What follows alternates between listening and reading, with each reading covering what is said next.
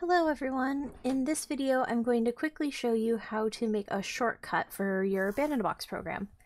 So if you're ever in a situation where your program does not create this Band-in-a-Box icon for you on your desktop, or if you don't see it along the bottom row here, what you can do is you can manually create one yourself.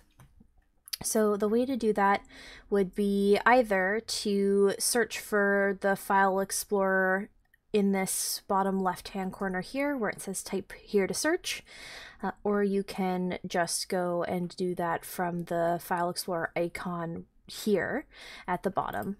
So I have my Band-in-a-Box here already open and ready to go. I'm using an external hard drive, and for everyone's operating system this will be a little bit different, but if you're a Windows 10 user then this would be the way to do it.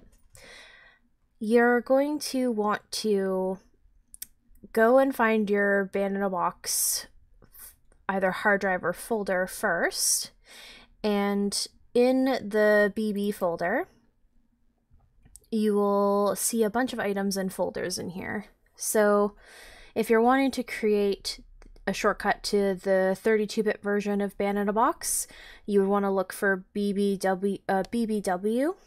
If you're looking for the 64-bit version, you'll be looking for BBW64.